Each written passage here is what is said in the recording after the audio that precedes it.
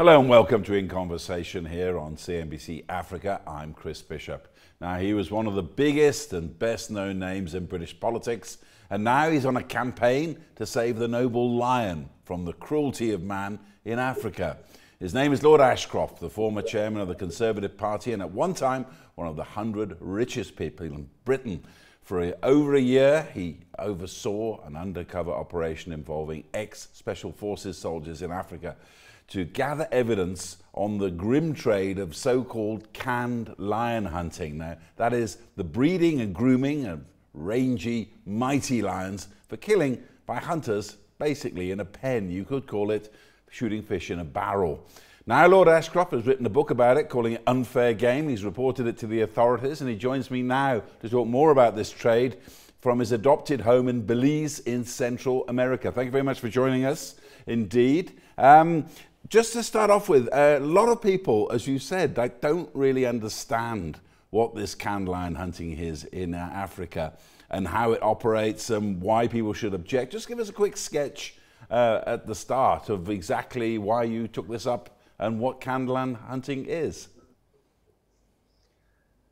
Well, I first set foot in South Africa in 1948. On my way with my parents for their first posting in what was then Nyasaland, now Malawi. And over the years, I probably visited South Africa, certainly every year and at times twice a year. And one of the areas of enjoyment for me is going on a photographic type of safari in many of the countries in Africa. And a couple of years ago, I was in the Kruger Park with a group of military guys who are suffering from post-traumatic stress syndrome by pairing them with orphaned rhinos in order that they could see the stress that those rhinos were having as babies, having their mothers killed by poachers. And whilst I was there, I heard the story that there was a captive bred lion industry and that it was extremely cruel and that these lions were born to be killed either by their bones or by hunters in what you describe as a pen. And I was curious. And so the first part of this was to go and have a look myself. And that included me hiring a helicopter with photographic lenses to fly over a number of these farms to see the lions in their pens and to see whether there was a justification in the stories of this cruel and barbaric trade. And that's how it started. And these particular lions, as what I have found, is that many people are unaware of what is going on, and many people are duped into supporting this industry. For example, the petting of cubs, these cubs that are taken away from their mothers after 2 or 3 days, get volunteers from around the world, kids in their gap year, to come to South Africa to look after these cubs.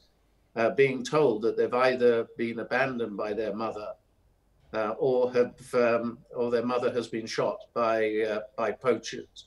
And they pay to come for this petting of the cubs. And the tourists come to do this.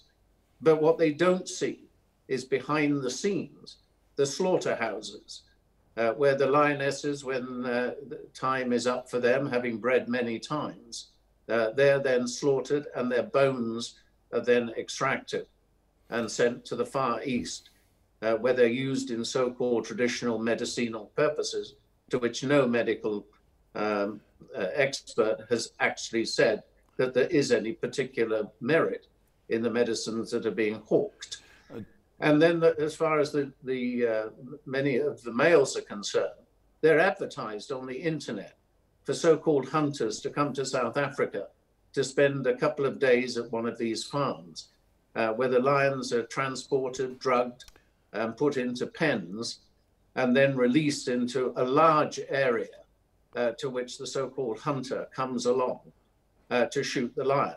And these lions are basically tame. They've been used to humans. They've been fed by humans. And quite often the lions walk towards the hunters, so it's not a fair chase.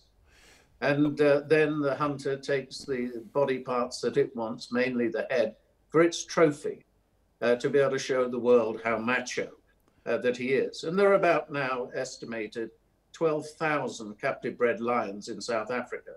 against 3,000 in the wild. And this cruelty has continued and grown. There are some 200 farms now in South Africa.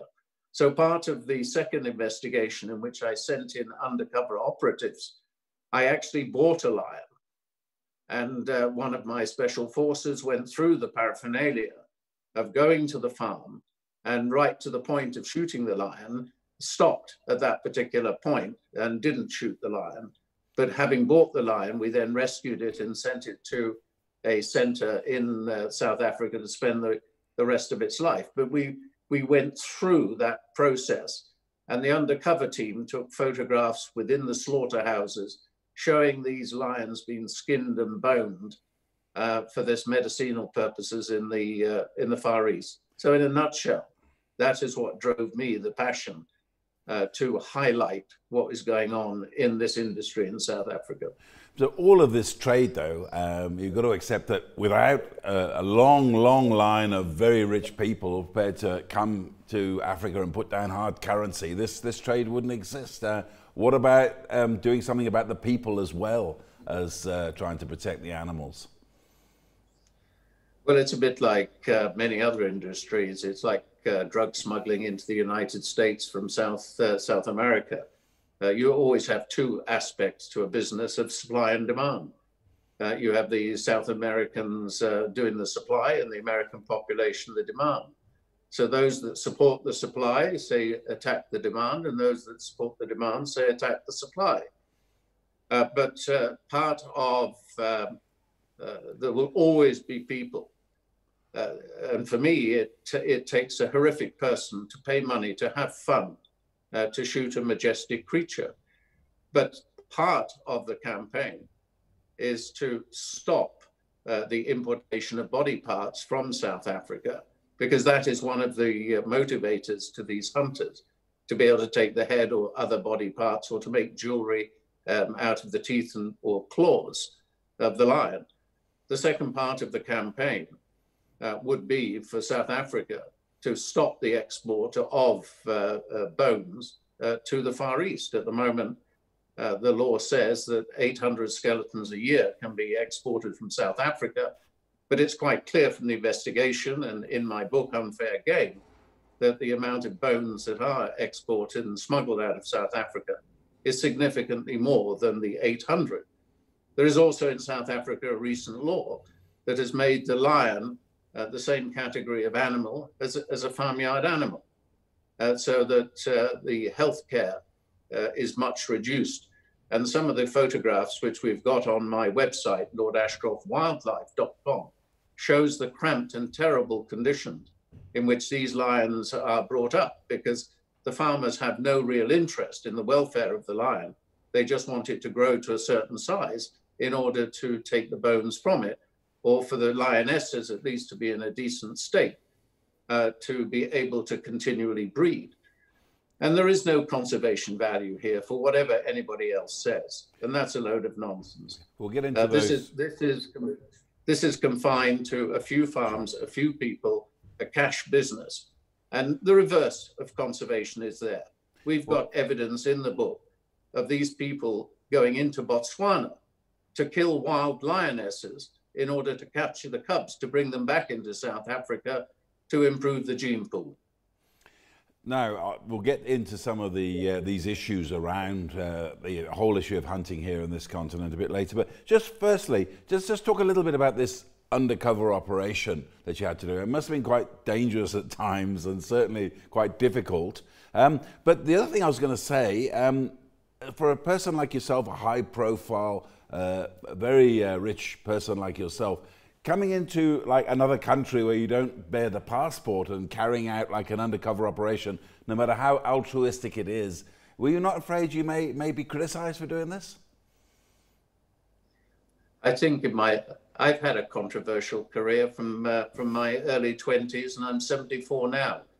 And I certainly don't intend to shy away from anything that's controversial. And I certainly believe that when there is something in whatever nation is unacceptable, socially unacceptable, is cruel, then I don't see why being a citizen of that country should be the only qualification to have a look at it, to bring it to worldwide attention.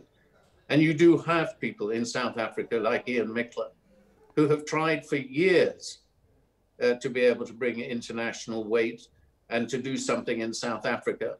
And he'd be the first to say that he hasn't been able to reduce the amount of these farms, and the corruption levels from local law enforcement and right the way to the top of the tree has been one of the reasons why this industry has been allowed to flourish.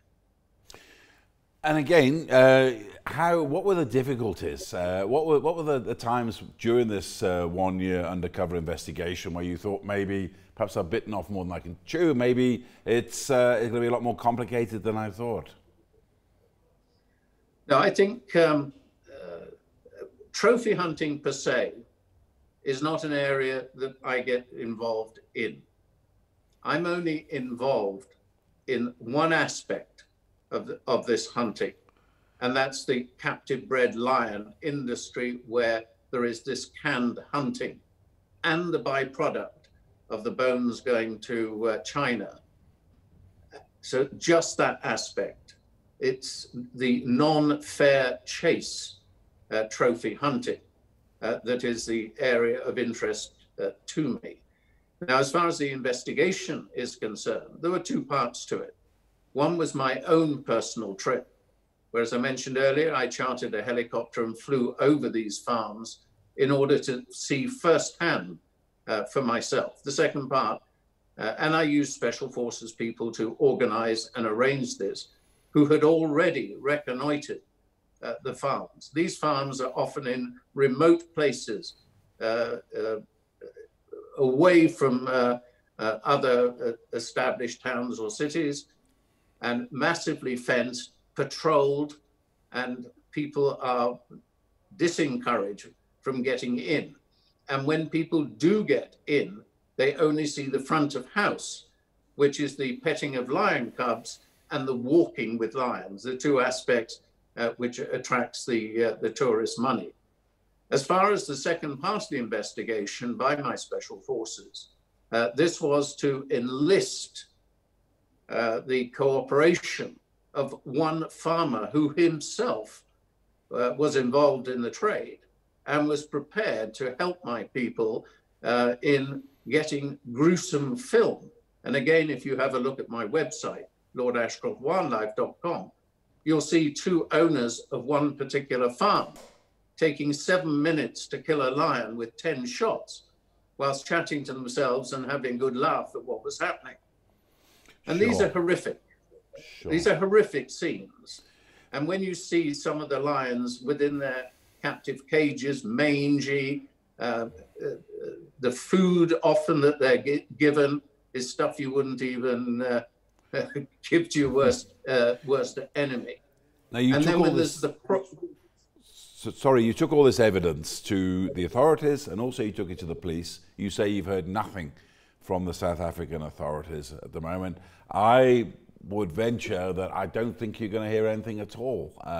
Bearing in mind the government, we all get a chance to criticise them here in South Africa, but they've got their hands full with COVID-19 as well. They're looking for ways to earn hard currency. What are you going to do if you just hear nothing back? Well, part of it is the amount of foreign currency within this industry is a very, very small percentage of the GDP of South Africa. The main GDP contributions in South Africa, where wildlife is concerned, is the photographic wildlife, the safaris, the lodges, the trips up the Zambezi, up the rivers. I can't remember the name of a couple of the boats that run there.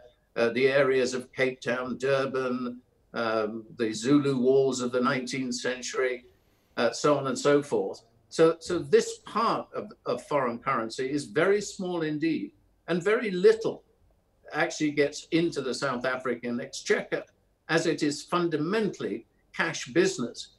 And a vast amount of this cash stays abroad, never comes back into South Africa anyway. So I wouldn't sort of push hard on the economic argument. But as far as South Africa being busy with COVID, yes, of course that's there. But what is the answer to that? Ah, dear, here is a cruel and barbaric sport because South Africa has got other things on its hands at the moment. Let's just forget about it. Let's put it on the back burner. Let's not worry about it. Let the trade continue.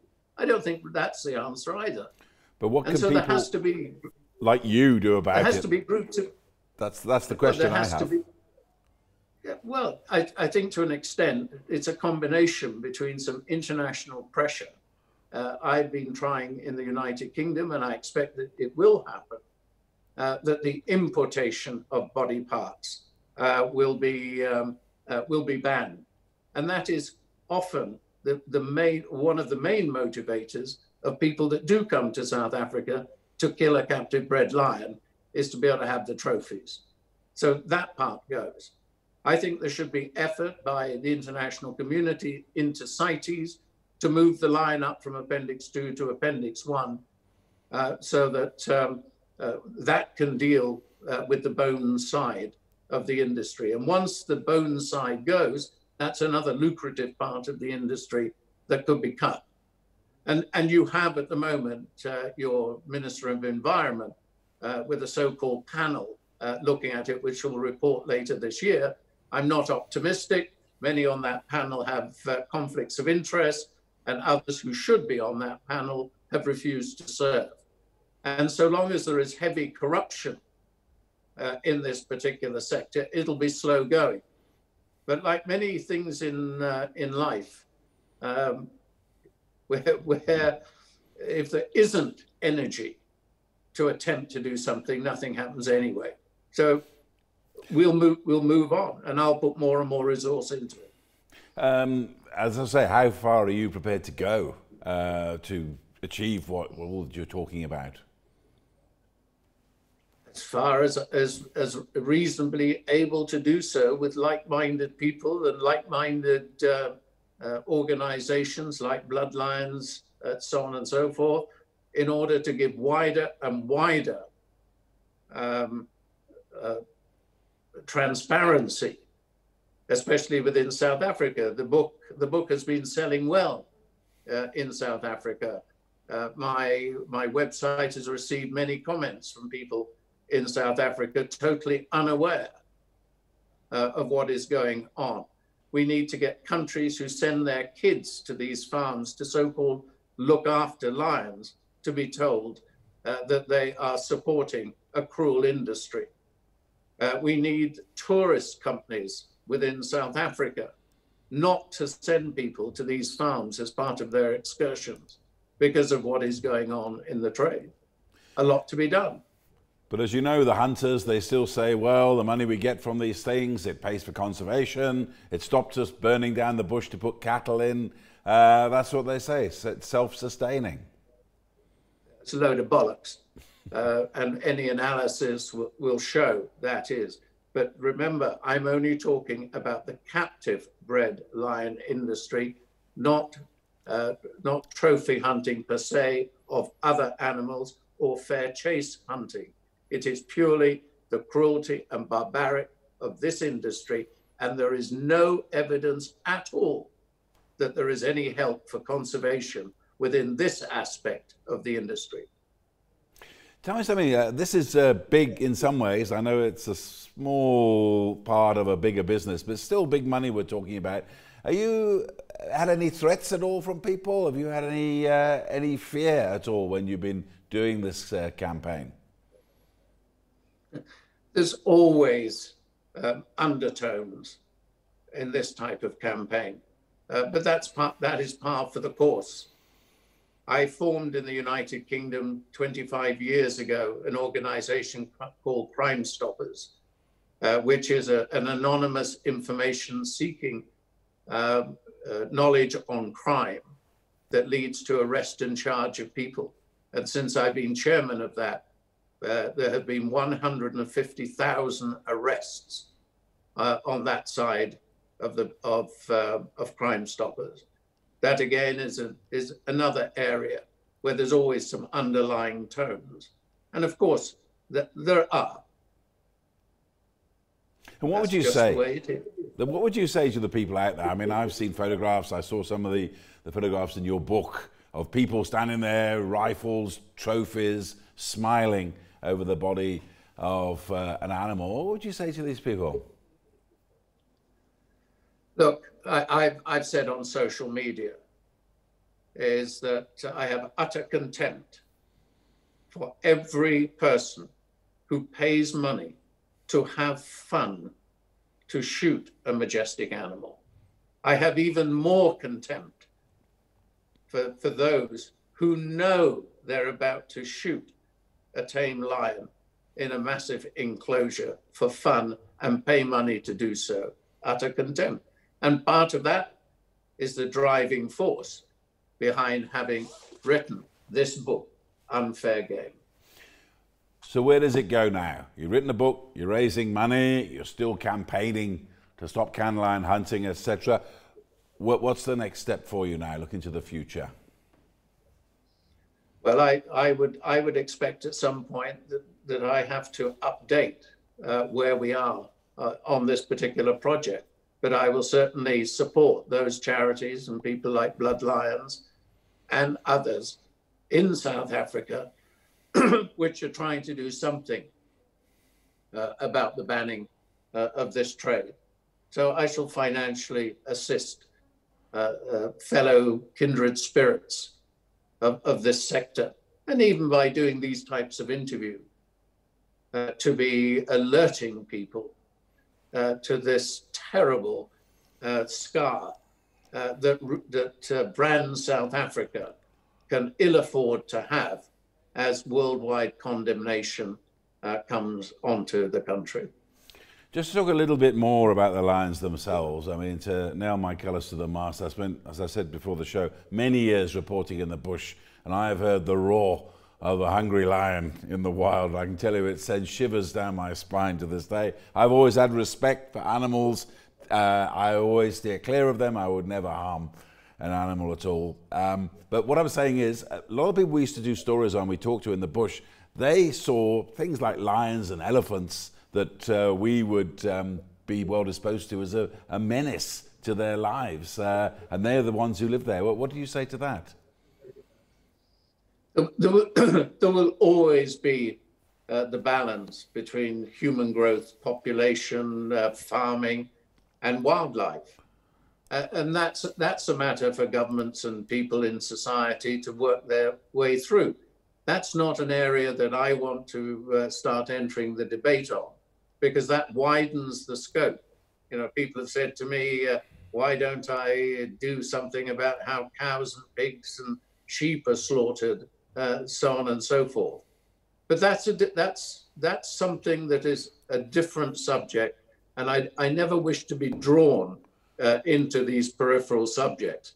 I just want to have the narrow focus on the captive bred lion industry and its cruelty, and just have the focus on that. All these other issues people can deal with. I've said that there are some conservation arguments in genuine trophy hunting of different species. It doesn't mean I accept the argument, but there are arguments.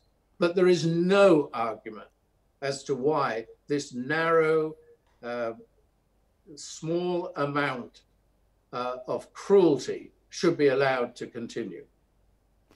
Okay, one other issue has also been raised in the times when we've interviewed hunting organisations here. And funnily enough, in the newsroom, we were talking earlier about this interview, and one of my colleagues, within 35 seconds, people were talking about The Lion King, the film, etc., etc., is that sometimes maybe we as humans, we've personified animals too much. And we look at them as cute and cuddly, and as we both know, animals are not like that, especially in the wild on this continent. Yes, I mean you'll get many views on animals. You will find people who will support the animal charities of all types of animals, whether they're dogs, they're cats, whether they're beavers, whether they're this, that, and the other. And it's up to society and our politicians to find the balance between the dominant species on this planet being us and the other animals that share this planet with us. And there'll always be disagreements as to how far to go. There is disagreements on whether Botswana should be culling elephants. There are arguments on both sides, and high passions on both sides. But though I have views on all these issues, they're not ones that I want to have confused with the captive bred lion industry. And overall, again, I'll just go back slightly to the authorities, what can be done about it. I'm sure the authorities in South Africa here can do a lot about it if they were so moved. But again, I point to the fact that this country and this continent going through heavy, difficult times at the moment. COVID-19's made it worse, but already the government coffers are empty. Schools are crying out for money, roads, everything else. It's probably going to be the last thing. It's a very bad time to ask them to act on something they don't really, I don't think, will see as essential.